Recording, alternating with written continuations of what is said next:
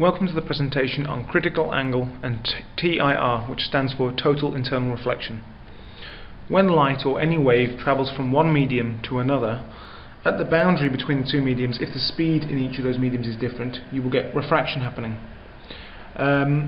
If you're going from a slow medium to a fast medium, the refraction will be away from the normal line. And as you increase the angle of incidence, you increase the amount of refraction until you hit a special point where the angle of refraction is 90 degrees. We call this the critical angle.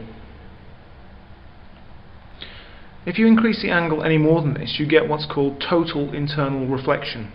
So all the light that hits the boundary gets reflected back, and it follows the law of reflection like you would expect, where angle of incidence equals angle of reflection. If you go back though, before this point, you do actually get some reflection. You get a partial reflection. So you still get some reflection. So if you're doing this experiment yourself, don't be surprised if you see something. So what I've just drawn on here are some small partial reflections.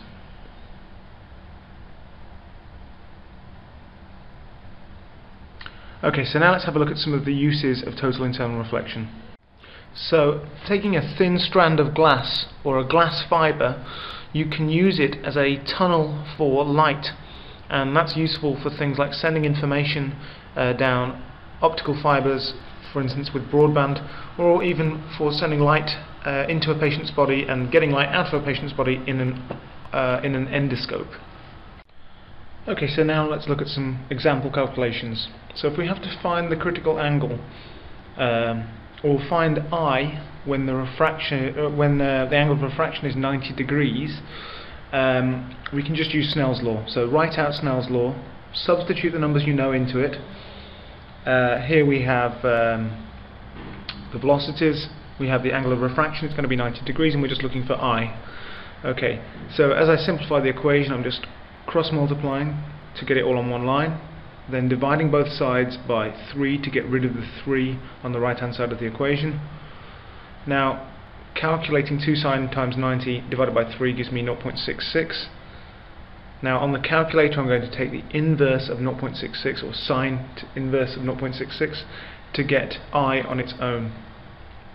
And so calculating that gives me 41.8 degrees, which I can round up to 42 degrees. By the way, 42 degrees is nearly always the critical angle in the exam questions for some reason. They always use the same type of glass. Another exam hint or tip is that you'll often be given the critical angle going from air to glass, not from glass to air, and you'll need to find the inverse.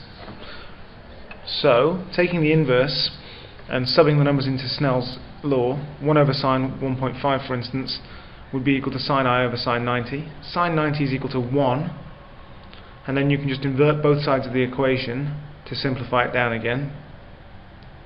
1.5 divided by 1 is just going to be 1.5, and you've got 1.5 is equal to 1 over sine r. So you can generally say that mu, or refractive index, is equal to 1 over sine c, and it's c for critical angle. Okay, so now to look at another example question.